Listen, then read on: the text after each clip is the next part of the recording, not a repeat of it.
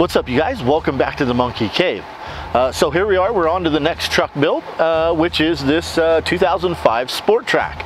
These are pretty popular among the pre-runner crowd because they're a quad cab. You can put a bunch of people in them, and they have basically the same subframe chassis as a Ford Ranger.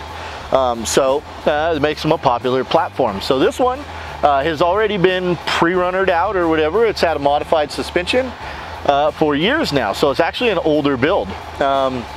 So that's what we're doing. We're freshening up a few things that are showing their age. This truck has a Dixon Brothers long travel kit with coilover and bypass, and we'll be installing bump stops for this truck. It's been around a long time, like I said. So what's happened here is you're starting to see cracks appear in the lower pivots, and in my opinion that's a result of not actually having a bump stop. What happens is this lower arm comes up and it bottoms out essentially through the shocks because there is no bump stop here. So using the shocks as a bump stop, and what that does is it puts a leverage right here on that arm out to here from these pivots. All right, and so when that comes to a stop, it forces those bolts down and in turn ends up cracking these pivots right here. So I've got a fix for this and we're going to get into it right now. All right, so as you guys can see, I stop drilled this crack here. I also took my die grinder and I basically dug out this crack, and then I'm going to weld them in really hot. Okay, but that's only a part of this repair, right?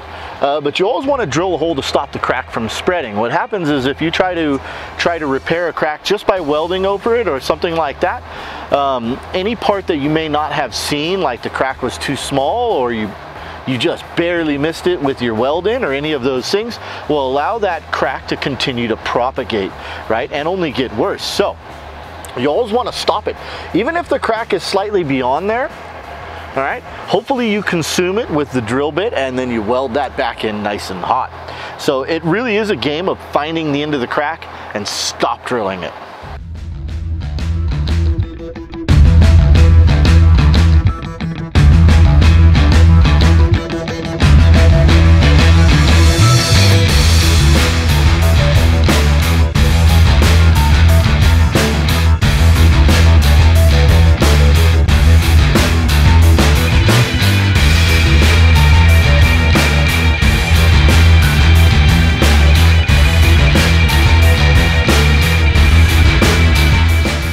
You guys, so what I've done here is I've taken the bolt. This is the assembly that holds those lower control arms on, and a lot of places, if you can help it, we try not to replace these bolts because the factory bolts are pretty hard compared to your grade 8s or even your F911 or grade 10 if you want to call it that.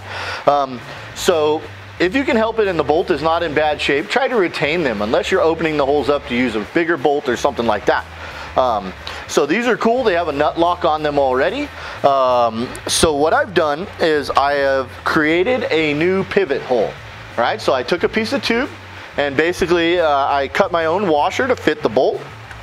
Right, and so what's going to happen is the bolt goes in here through the front of the arm, right, and it takes a socket to get it off, and then I'm going to weld this assembly to that front pivot, and then I'm going to come in basically with a reinforcing plate that's going to overlap that guy.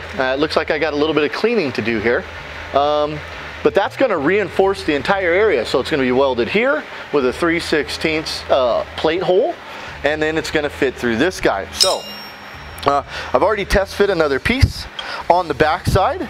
It will get the same treatment, so it gets the nut lock. I had to shave the nut lock down, if you didn't notice, to fit inside of here. But this in essence will lock it right in place, and most of that's going to get welded in on the back side of the front pivot, and then that's going to get its own reinforcing plate as well.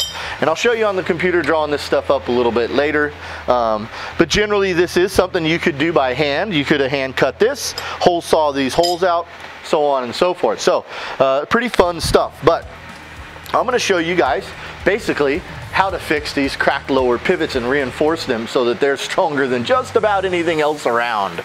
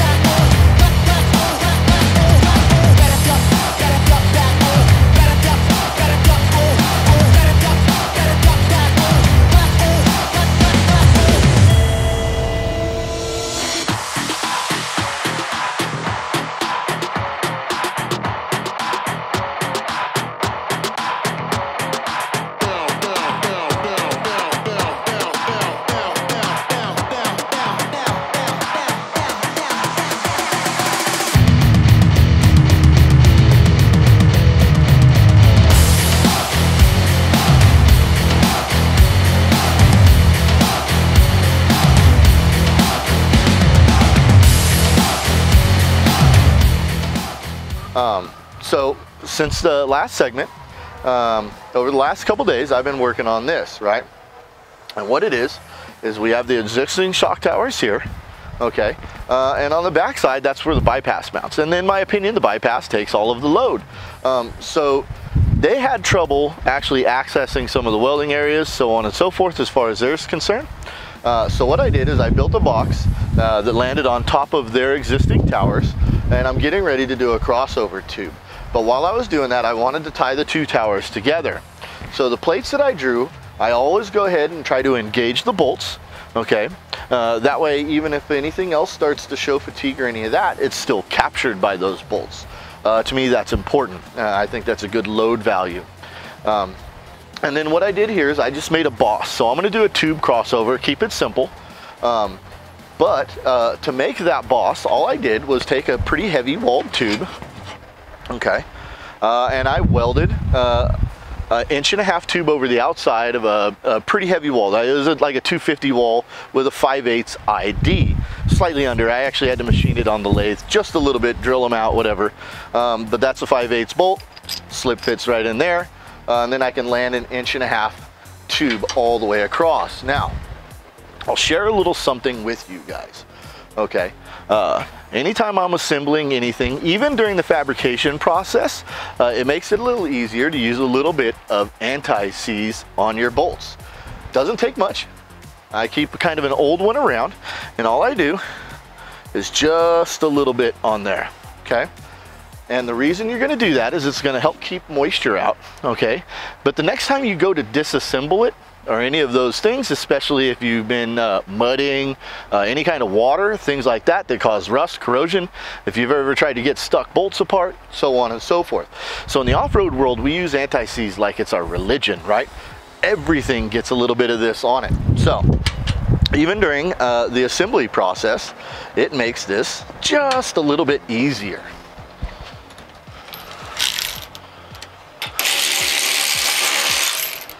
Okay, even my shocks and my misalignments on my shocks get a little bit of anti-seize. The bolts that go through the shocks, a little bit of anti-seize.